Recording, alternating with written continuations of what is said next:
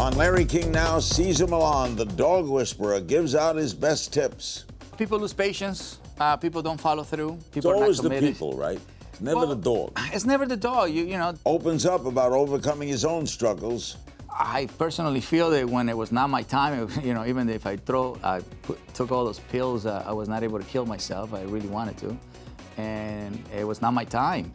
And solve some of our staffers' biggest dog dilemmas. All next on Larry King Now.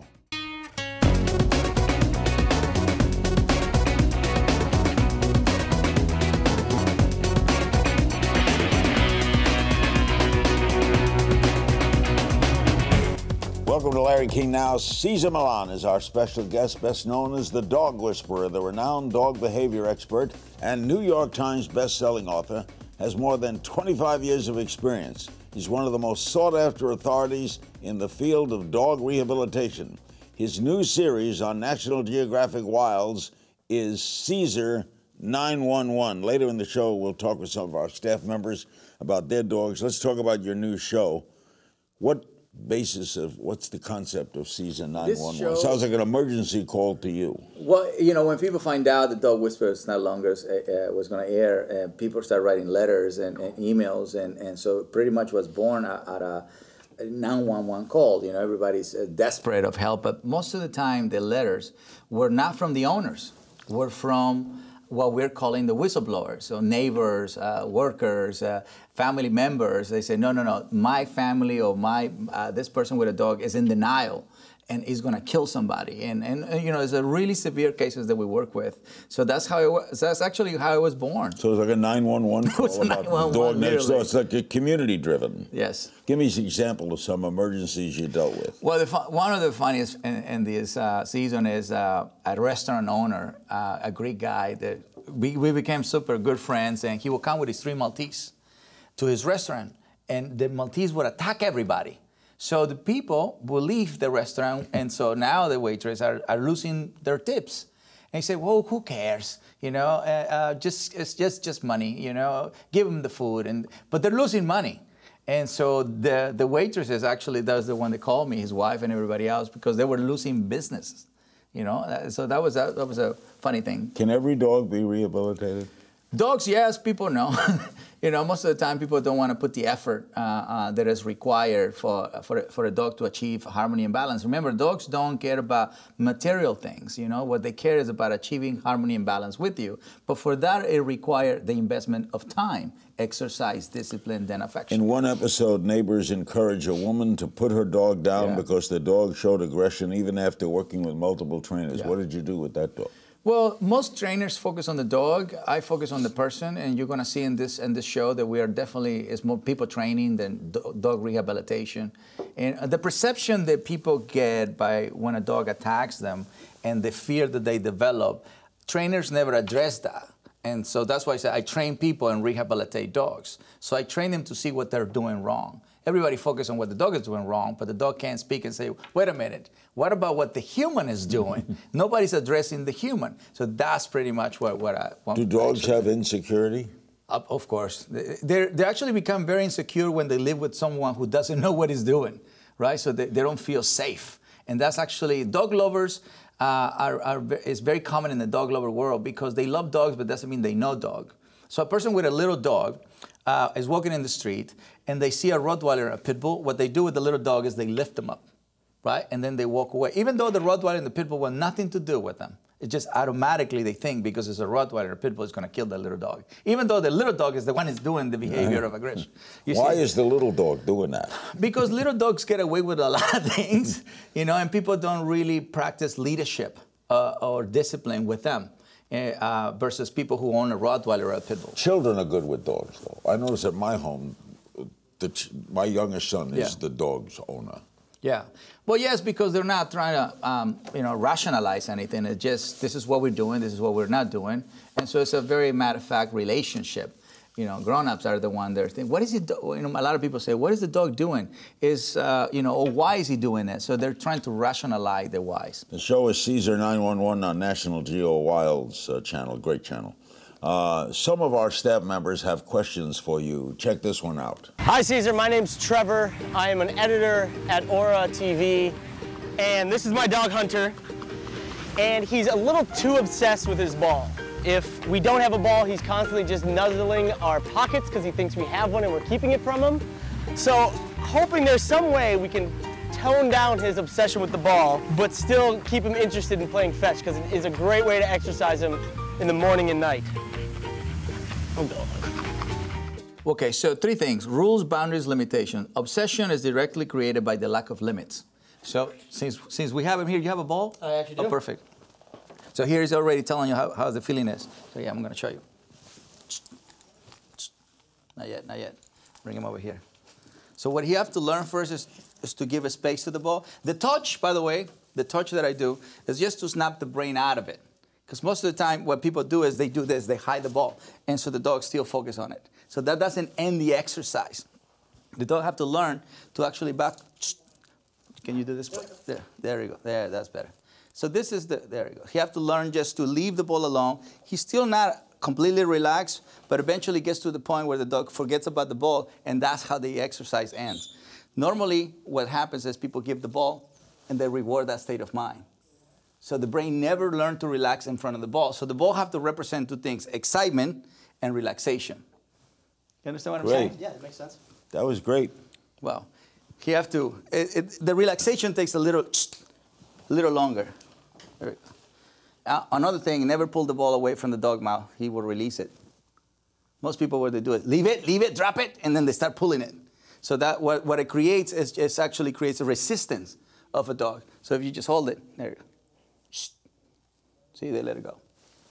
We'll be right back with more of Cesar Millan, the dog whisperer. His new show on National Geo Wilds is Cesar 911. Coming up, how did Cesar learn to rehab dogs? And we'll talk about how he got his start right after this. We're back with Cesar Millan. His new show is Cesar 911 on National Geo Wilds. Great pleasure having him with it. Where did this thing with you and dogs begin? I grew up in a farm in Sinaloa, Mexico, and my grandfather always say, never work against Mother Nature. Always gain their trust, their respect, and they're going to give you a beautiful gift called loyalty. So I grew up with that philosophy, and we had chickens. You know, we have all the animals that you normally have in a farm. When we moved to the city, I started watching Lassie Rin Tin Tin. And that's when I say, I'm going to go to America so I can learn from Americans and then come back to Mexico and open my own dog psychology center or my own dog training center. But once I came to America, I realized that most people didn't know how to walk a dog off leash. Everybody has a leash on a dog, you know, and that's when I start walking dogs for people. I didn't know I was going to open a dog psychology center, you know. They start calling me the Mexican guy who can walk a pack of dogs. How did the whisperer start? Because I was walking a pack of dogs, and they said, well, it's a Mexican guy, but it sounds racist, so let's just call him something else. And then the horse whisperer came out, and he's like a dog whisperer. So I was walking 40 dogs off-leash, pit bulls and Rottweilers, from Inglewood to South Central, right? I didn't know it was illegal to walk dogs off-leash. You know, I just came 40 dogs off-leash? Off-leash, yeah, because that's all I know. In Mexico, people don't put a leash, at least not where I'm from. You know, dogs are off leash. So that's what I did, and that's how this thing was developed. Wow, you're proof of the American dream. Well, did you ever have a dog attack you? All the time, all the time. Oh, really? Yeah, because I work with dogs who have developed what people call aggression. You know, obviously they don't respect people, intimate space, and so that became my expertise. You know, to work with guys who attack, kill a dog, or almost injure a human. Is the bigger the dog, the worse the fear? For me?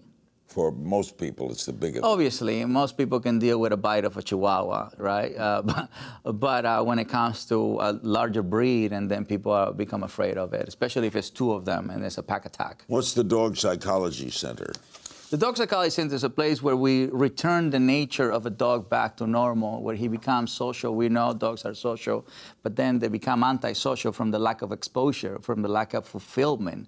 You know, most people that have a big backyard, they say, well, I have a big backyard and that should be enough for my dog. But what they don't realize is the dog feels contained. And so that feeling of being contained creates this depression of this frustration. And so when a dog's being a predator, the easiest way for release frustration or depression is a bite. That's the easiest way for them. So they're releasing energy. You're building a city for dogs, right? Yes, I am. Yes, I am. I bought 43 acres, and I felt that it needs to be a place where humans can learn how to be in a coffee shop. So we're building a coffee shop for people. Is there any breed that drives you nuts? Oh, no, they're all breed dogs. that is the hardest to train or deal with? I would say that the hardest thing to train is a human that is stubborn. You know, in denial, humans who are in denial, you can't really get through their frame of mind, you know. But I don't think a dog has the desire of not being You ever happy. hit a dog? Touch, yeah, touch. Hitting is different because hitting for me is more out of frustration. So if a dog is going to go after a chicken or a cat or whatever, if I touch, it's just to snap them out of them. It's like when people panic and you How do about that. owners, if their dog makes a mistake in the house, they put the dog's nose in it Oh, and slap the that's an dog? old-fashioned thing, right? Don't do that? Well, it doesn't really make sense for the dog. It doesn't really work. You know, it's not a general way to address the situation. It's best to have a structure. That's potty training. You know, that's when. Aren't there smart breeds and dumb breeds? I don't think I have met a dumb dog. I think it's more the abilities they can do. A border collie versus, King Cavalier. So one can actually do some type of activities that appear smarter than the other one. But one thing that they have in common is the ability to love, the ability, the unconditional. They all have that. So Good you can't. love. That's right. You can't say that King Cavalier loved less than a border collie. All right, editor Alex Logan submitted this question for you about his dog, Tucker. Check this out. Hi, I'm Alex. I'm an editor for Larry King. This is Tucker. He's a dog. He's a Chihuahua miniature pinscher mix with a lot of energy, and we like to get him a lot of exercise. But he usually wears down his pads, sometimes to bleeding, when we exercise him a lot. Do you have any tips for exercise or for taking care of his paws that will protect them and save them and not cause them to limp? Oh, that's a very kind thing, right? Well, the great thing about America is we create boots for dogs, and that's something that you don't see in Mexico. Boots for dogs, so that's easier to take care of it, Boots? Boots, yeah, special boots. They were made actually for the snow, because dogs get frozen paws over there.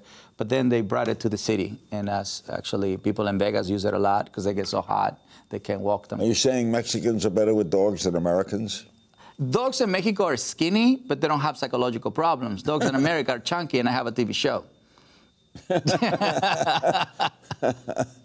What dog? You have a pet bull, right? I have that's my right hand. So it's a Mexican and a pit bull teaching the world about relationship. Well, why do we fear pet bulls? Well, we fear dogs. Pet bulls have killed. Yeah, it's true. Many breeds have killed.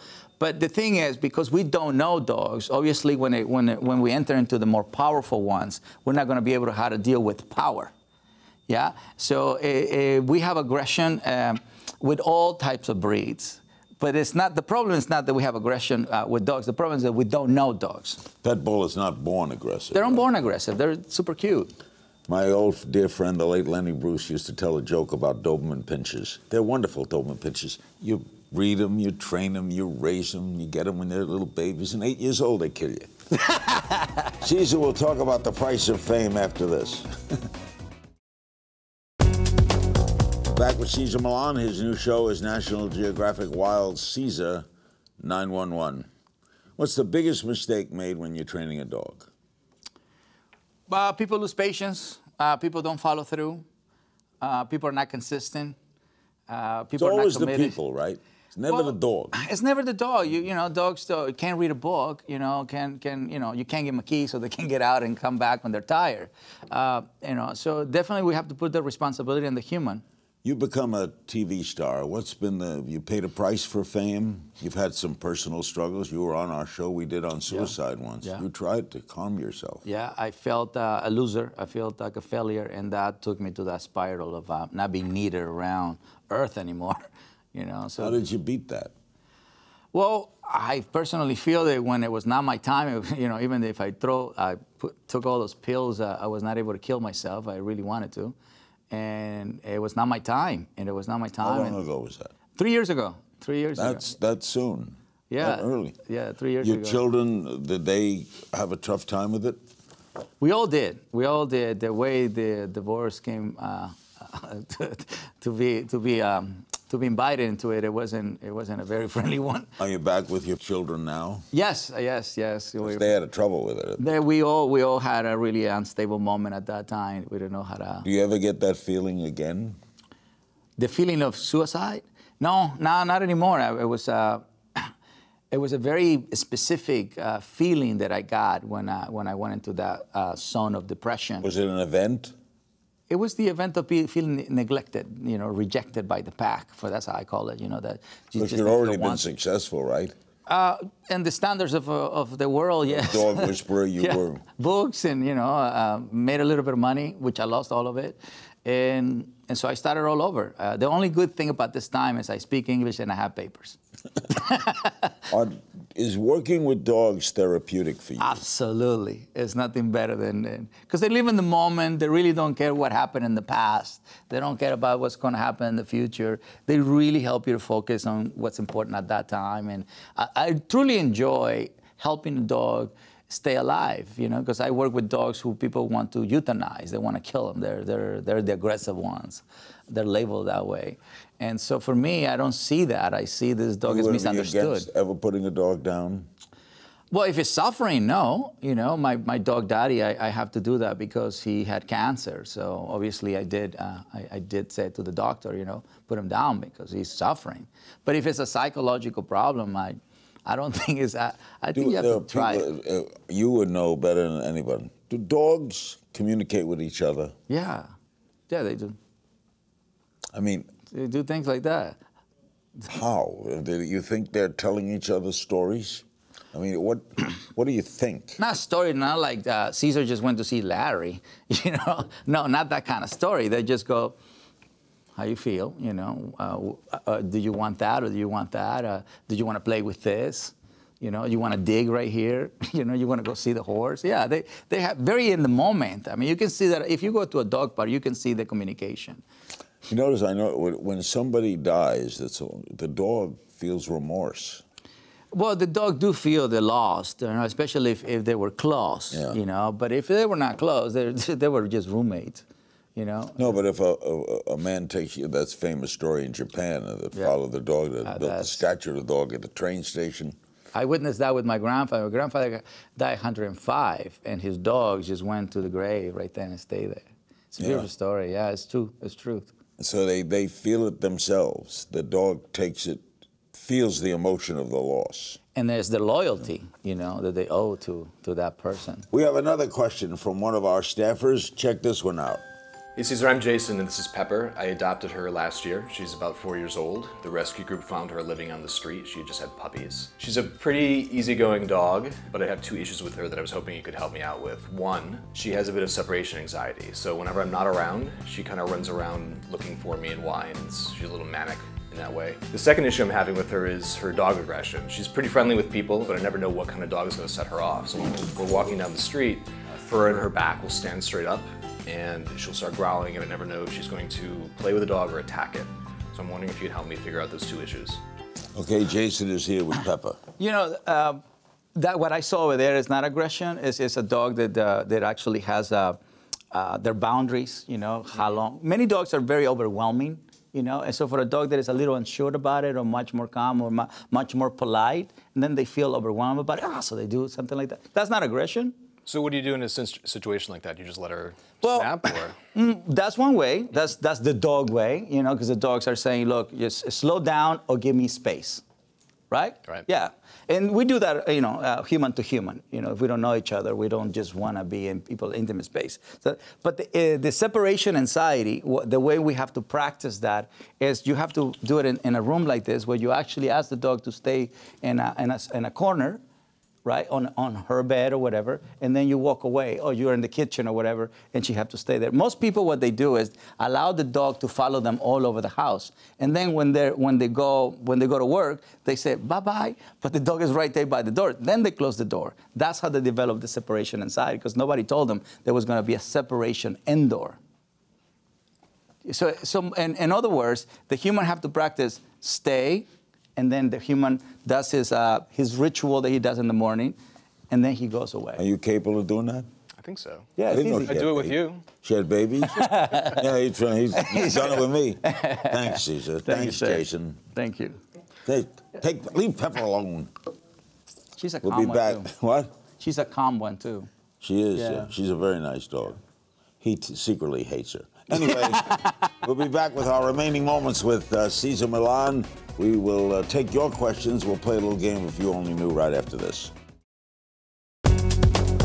We're back with Cesar Millan. His new show on National Geographic Wilds is Cesar 911.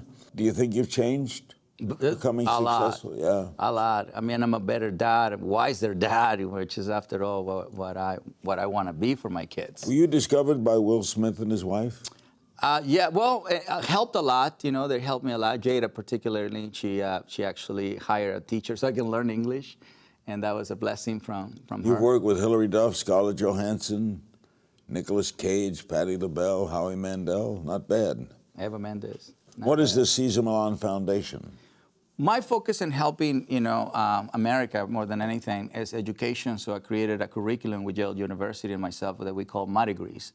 And we give this education to preschoolers and kindergartens, so they learn how to be with their dog. You know, because in that age, they don't know a Rottweiler from a Jack Russell. They're all dogs. So they actually have a perfect perception to learn about how to be with a dog, how to read a dog.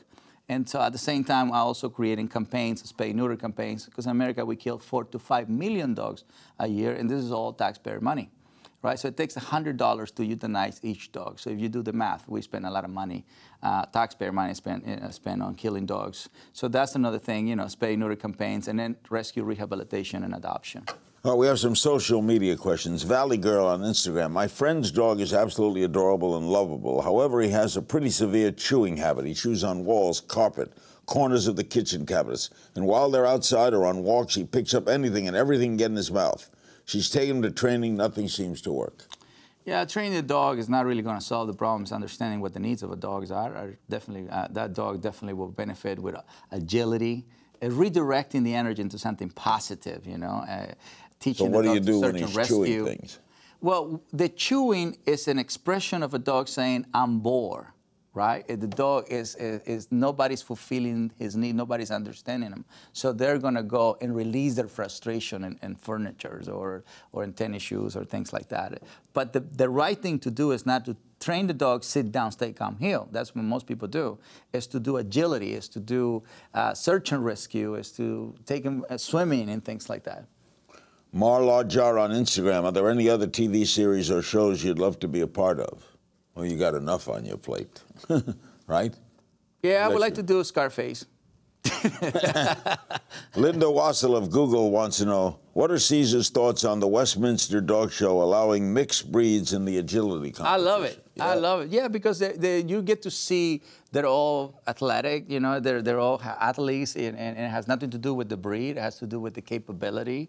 I think we're evolving. Back then it was certain race that can do sports, and now everybody can do it. So it's pretty much we're finally evolving with our dogs.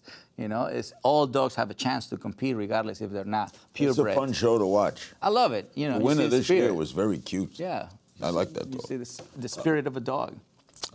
We'd like to end this show with a game called If You Only Knew. Just throw some questions. What's your favorite place to travel to? Costa Rica. Biggest regret? Biggest regret? None. What animal would you like to work with other than dogs? Elephants. Why? Because it challenges you. Is it just you got to stay calm? You got to definitely understand confidence and. Are they smart? Well, I think everybody says that. I have never met one, work with one, except I give a bath in Australia to one. But yeah, I think I will grow a lot with that. Most challenging dog you've worked with? Challenge Holly, a dog that bit me, sent me to the hospital, which was a Labrador, by the way. Really? Yes, right here. Biggest splurge? Splurge. What have you spent money on? I spent a lot of money at the ranch, and a tractor.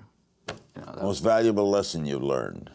Embrace uncertainty. Good line. Person you most look up to? My grandfather. Most memorable moment? The birth of my kids. Biggest pet peeve? My nails long. What would you say is your biggest flaw? I think I like things perfect. Yeah, I'm married to one. Anyway, if you weren't a dog behavior specialist, what would you be? I would love to work like planting trees and Really? anything with nature. Yeah. What do you think about cats? I think they're special. It's not much to do with them. That's why there's no cat parks. Why? There's no cat parks? Because they will be in the tree the whole day. You're not going to have fun with them. Are they antisocial? No, they're just special. Special, you mean? Because Cleveland Amory, the great dog lover and writer, always hated cats until he picked up a stray cat one day, brought it home, and loved this cat. Yeah. And this cat was also affectionate. Yeah. I've never seen an affectionate Changed cat. his life. Yeah. Well, I have a llama, I have a horse, a tortoise, 10 chickens, 2 chameleons, a macaw, and 4 guinea pigs, and 20 dogs, 100 koi fish. They come when you feed them. Do the dogs get along with all of them? Absolutely. You're an amazing man. Thank you, sir. Thanks to my guest, Cesar Millan. His new series is National Geo Wild's Cesar 911. And remember, you can find me, or Cesar 911, you can call it either way. Remember, you can find me on Twitter @KingsThings.